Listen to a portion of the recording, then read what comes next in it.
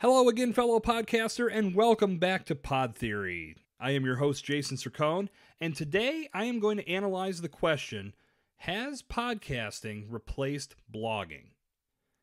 Now, I consulted my trusty Google Assistant to pull a couple statistics to share with you today in order to answer that question accurately. Did you know there are over 600 million active blogs on the World Wide Web today, according to the website growthbadger.com. And that's out of 1.7 billion active websites. Now, the flip side of that, and we can thank our friends at techjury.com for this statistic, there are more than 1.5 billion inactive websites on the internet today. Now, TechJury did not give the number of inactive blogs that are contained within that 1.5 billion, but based on our statistic from Growth Badger, let's just estimate and say there's about 500 million inactive blogs on the net today. So why did those blogs go inactive? Why did they enter that flatline state? Well, there's a number of reasons that we can consider. One of those reasons could be that the owner of the blog could have moved on to other projects. I mean, hell, I know that I'm responsible for at least 2 or 3 of the dead blogs that are on the internet today. And I don't even know the addresses, so you can't look them up. The blog was not meant for long-term use. It was maybe just meant for something short-term where a few posts went up and then once the campaign or whatever it applied to was done, no more content went to that blog and therefore it went inactive.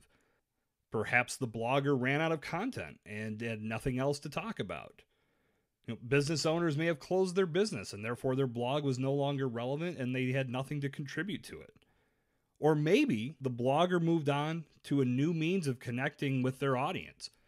Now, in the early 2000s, if you can remember back this far, blogging was huge. Everybody was blogging. And blogging was fun. It was a very good medium. I don't believe in that initial state. It's pretty much like anything that's come along in our generation. It wasn't necessarily meant to be used for business. Think of Facebook, and you think of Twitter, and you think of all of these websites that have evolved over time, and all these social networks. They weren't necessarily built and designed to be used for business. I believe blogging was the same way. Blogging was used more for people just to capture their thoughts. And gosh, if you go back and watch The Social Network, that's Mark Zuckerberg was blogging while he built the controversial face match site that inevitably led to the development of Facebook, but that's a story for another day. The point is, blogging evolved over time, and businesses of all shapes and sizes looked at it as a great platform for communicating with their audience. They could supply up-to-the-minute information about their products, about services, about news within their company, about innovations in their industry, and they could put it out on a daily basis, sometimes even more than daily. We still see websites and blogs today producing content even hourly. People still refer to blogs for news, for entertainment, for information, but these days, typically, and this isn't a blanket statement, but more and more each day we're seeing this, blogging is supplemented by some sort of audio or visual component. Oftentimes you're going to find video embedded, and you're going to find podcasts as well, because both of those mediums have proven to capture the attention of people on the web much more than just the written word. So, I'm going to go back to the original question. Has podcasting replaced blogging? Maybe not completely, but I believe we're living in a time frame when we're going to see it happen.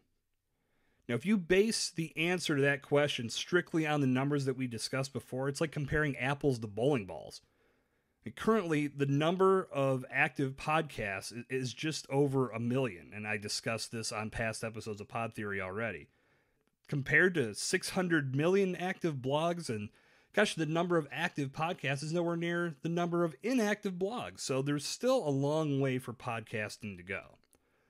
But that's what makes podcasting so freaking powerful right now.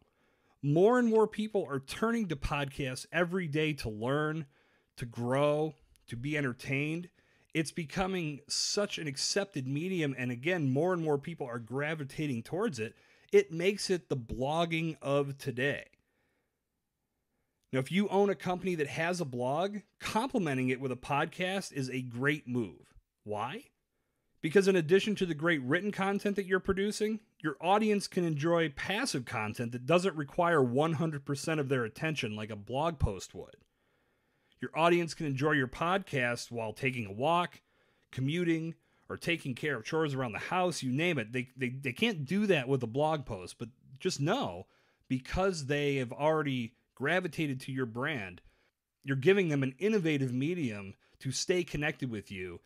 And because they are a loyal advocate of your brand, they're going to come back and read your blog as well. So a podcast makes a fantastic complement to your blog and any content effort that you're currently producing in a written format. More brands and more entrepreneurs are beginning to move in this direction. Are you? So that's going to wrap up today's installment of Pod Theory. If you like what you hear, please rate and review the show. Subscribe so you know when new episodes go live every Monday through Friday. And share this episode with someone who needs an injection of podcast knowledge. Good talk. I'll see you back here tomorrow. This has been Jason Cercone on Pod Theory.